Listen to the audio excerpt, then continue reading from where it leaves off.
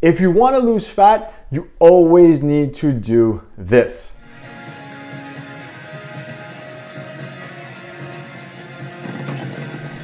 What's up everyone? It's Anthony from AB Fitness Center, and today we're going to be covering my 3 rules for losing fat and saying bye-bye to fat permanently. But before we get started, I want to let you know that I'm going to offer everybody listening to this a free 15-minute coaching call with me. I'm not trying to sell you anything. It's a no sales call.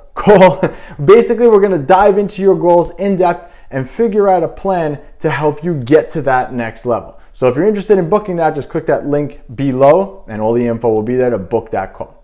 So let's get rolling with it. So rule number 1, stop eating healthy. I know it doesn't make sense. You're like, oh, I want to lose belly fat. I got to eat healthy. But that is incorrect.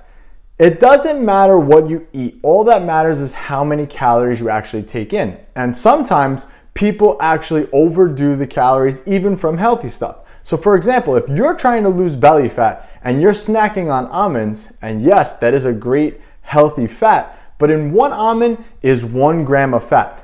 1. So if you grab a couple of handfuls of almonds throughout the day, that's easily 60 grams of fat, or the same amount of fat as a man would need in a day in a couple of handfuls of almonds. Same thing, if you cook your food in olive oil, in 1 tablespoon of olive oil is 150 calories.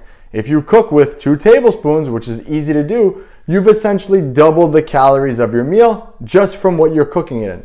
So I would, instead of trying to eat healthy, I would begin tracking your calories, as that's gonna help you a lot better, because then you could say, okay, look, this chicken and rice is supposed to be 300 calories, but if I cook it with oil, it's 600. Well, I'm not gonna cook it with oil and I'll use Pam spray. So always make sure that you're not just eating healthy, you're tracking your calories. Rule number 2, you need to be consistent.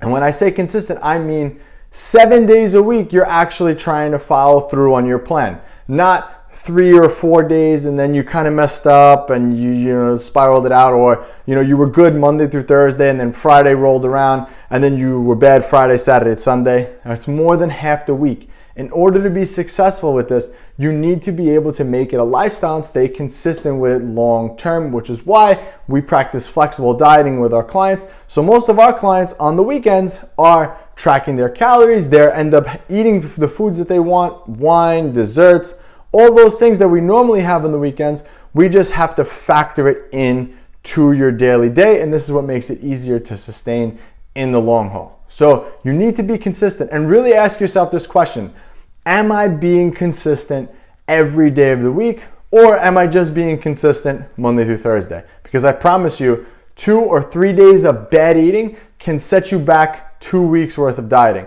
And then you're gonna be spinning your wheels and then you're gonna stop and not lose anything. Trust me, I've seen it happen several hundred times. And rule number 3, overdoing cardio. This is another big thing that I see people doing all the time. They go out, they do a bunch of cardio. I was so bad this weekend, so I'm gonna run and I'm gonna burn 300-400 calories today. And they go and do that.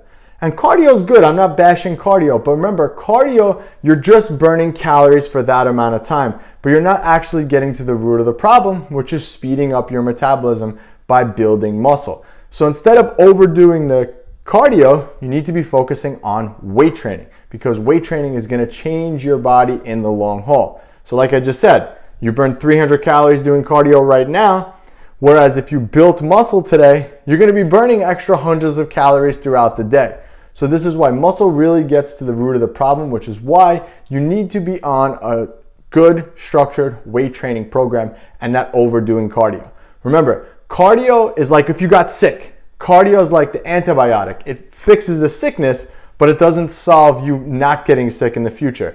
Whereas weight training is almost like eating your fruits and vegetables every day, and that's what will prevent you from getting sick. We want to prevent you from adding these calories on, and that's going to come with weight training and obviously good lifestyle and diet approaches, which is what we teach you.